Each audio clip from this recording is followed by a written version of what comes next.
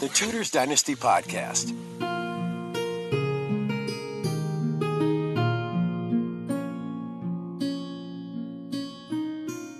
The disposition of Elizabeth was originally deficient in benevolence and sympathy, and prone to suspicion, pride, and anger.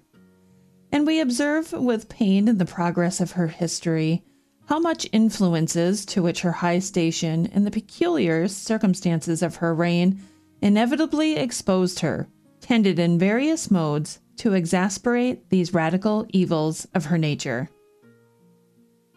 The extravagant flattery administered to her daily and hourly was of most pernicious effect. It not only fostered in her an absurd excess of personal vanity, but, what was worse, by filling her with exaggerated notions both of her own wisdom and of her sovereign power and prerogative, it contributed to render her rule more stern and despotic, and her mind of many points incapable of sober counsel. This effect was remarked by one of her clergy, who in a sermon preached in her presence had the boldness to tell her that she who had been meek as lamb was become an untamable heifer, for which reproof he was in his turn reprehended by her majesty on his quitting the pulpit, as, quote, an overconfident man who dishonored his sovereign. The decay of her beauty was an unwelcome truth, which all the artifices of adulation were unable to hide from her secret consciousness, since she could never behold her image in a mirror during the latter years of her life without transports of impotent anger. And this circumstance contributed not a little to sour her temper, while it rendered the young and lovely the chosen objects of her malignity. On this head the following striking anecdote is furnished by Sir John Harrington. She did oft ask the ladies around her chamber if they loved to think of marriage, and the wise ones did conceal well their liking hereto, as knowing the Queen's judgment in this matter. Sir Matthew Arundel's fair cousin, not knowing so deeply as her fellows, was asked one day hereof, and simply said she had thought much about marriage, if her father did consent to the man she loved. "You seem honest in faith," said the Queen. "I will sue for you to your father." The damsel was not displeased hereat, and when Sir Robert came to court, the Queen asked him hereon, and pressed his consenting if the match was discreet. Sir Robert, much astonished at this news, said he never heard his daughter had liking to any man, and wanted to gain knowledge of her affection, but would give free consent to what was most pleasing to her highness's will and advice. "Then I will do the rest," saith the Queen. The lady was called in, and the Queen told her that her father had given his free consent. "Then," replied the lady, "I shall be happy and please your grace." "So thou shalt, but not to be a fool and marry.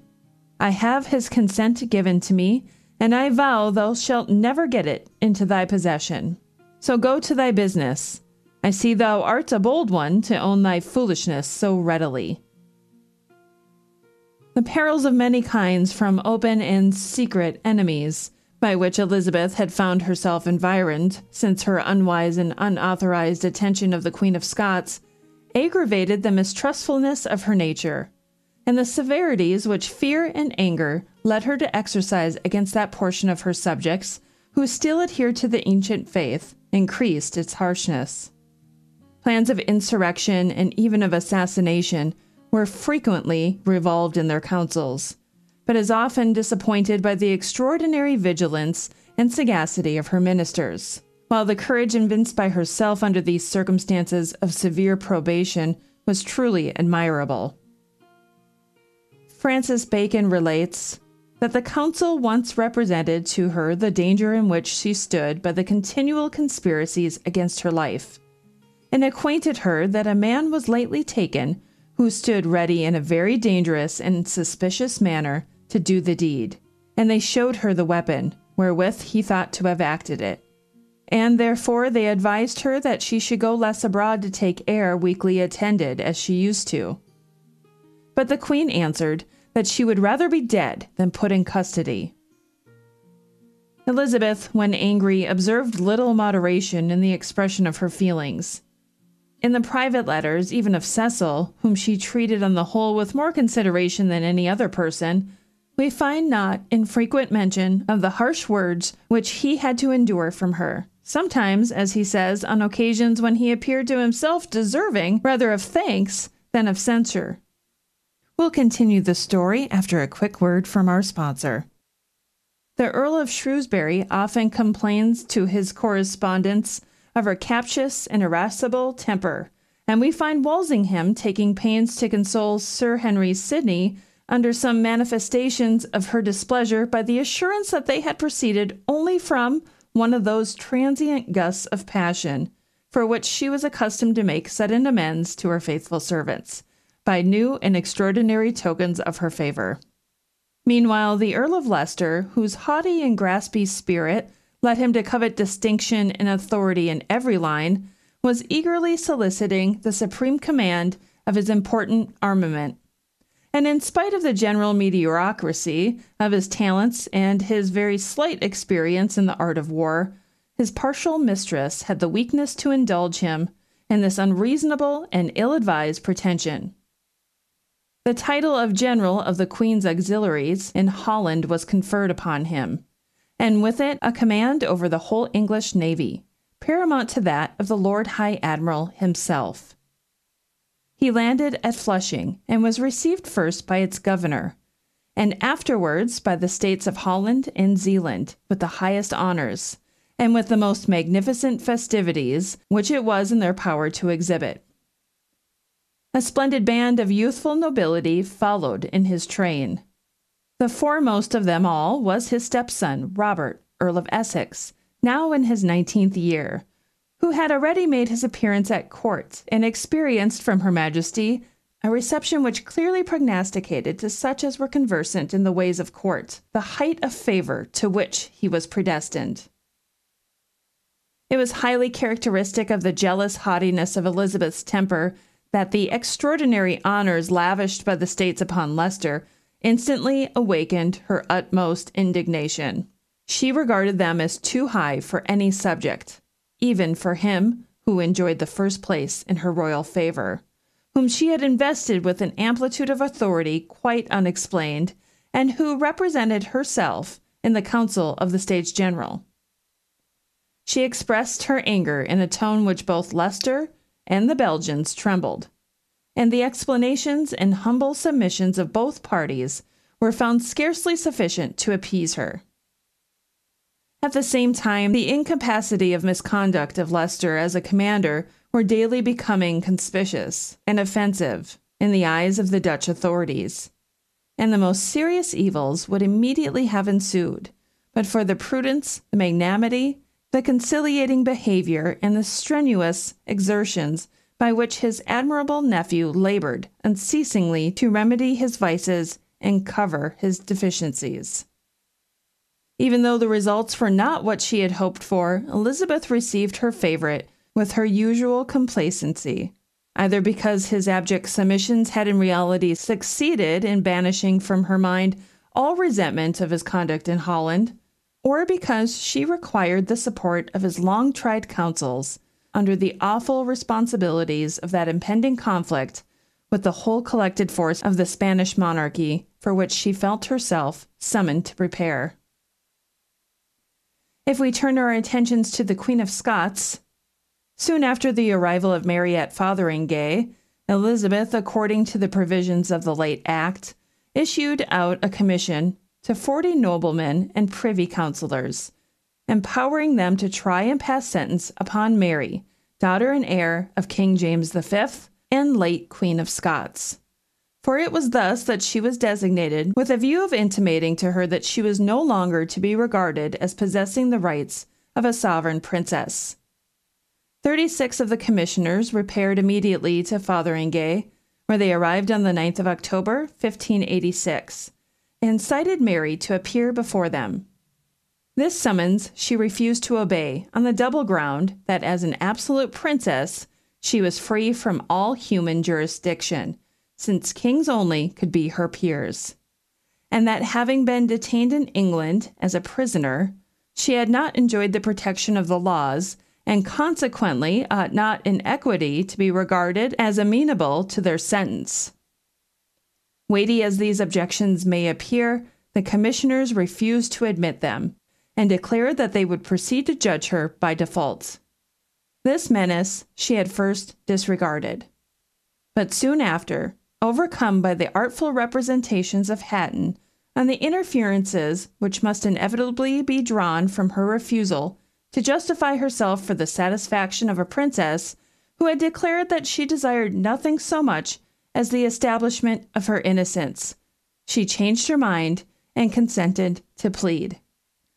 None of her papers were restored, no counsel was assigned to her, and her request that her two secretaries, whose evidence was principally relied on by the prosecutors, might be confronted with her, was denied.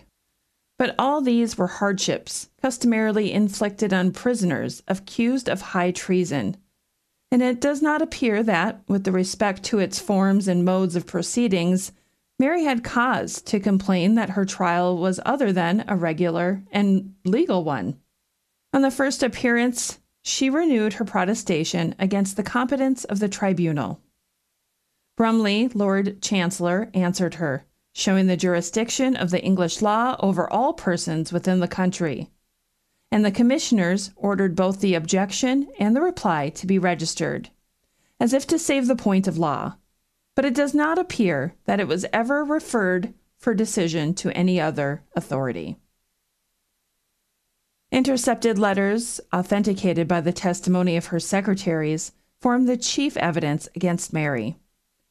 From these, the Crown lawyers showed, and she did not attempt to deny, that she had suffered her correspondents to address her as Queen of England, that she had endeavored, by means of English fugitives, to incite the Spaniards to invade the country, and that she had been negotiating at Rome the terms of a transfer of all of her claims, present and future, to the King of Spain, disinheriting by his unnatural act her own schismatic son. The further charge of having concurred in the late plot for the assassination of Elizabeth she strongly denied, and attempted to disprove. But it stood on equally good evidence with all the rest. And in spite of some suggestions of which her modern partisans have endeavored to give her the benefit, there appears no solid foundation on which an impartial inquirer can rest any doubt of the fact. The deportment of Mary on this trying emergency exhibited somewhat of the dignity, but more of the spirit and adroitness for which she had been famed. She justified her negotiations or intrigues with foreign princes on the ground of her inalienable right to employ all the means within her power for the recovery of that liberty of which she had been cruelly and unjustly deprived.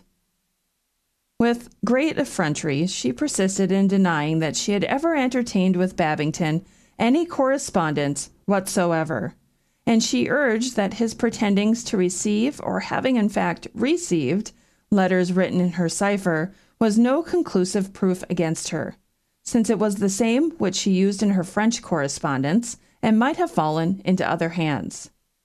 But finding herself hard-pressed by evidence on this part of the subject, she afterwards hazarded a rash attempt to fix on Walsingham the imputation of having suborned witnesses and forged letters for her destruction. The aged minister, greatly moved by this attack upon his character, immediately rose and asserted his innocence in a manner so solemn, and with such circumstantial corroboration as compelled her to retract the accusation with an apology. The commissioners, after a full hearing of the cause, quitted Fotheringay, and meeting again in the Star Chamber, summoned before them the two secretaries, who voluntarily confirmed on oath the whole of their former depositions. After this, they proceeded to a unanimous sentence of death against Mary, which was immediately transmitted to the Queen for her approbation. On the same day, a declaration was published on the part of the commissioners and judges, importing that the sentence did, in no manner, derogate from the titles and honors of the King of Scots. And that concludes part 6 of the Memoirs of the Court of Queen Elizabeth. I'm Rebecca Larson. Until next time. Thanks for listening to this episode of the Tudors Dynasty Podcast. You can follow and support the Tudors Dynasty Podcast on Facebook, Twitter, Instagram, and Patreon @Tudors Dynasty.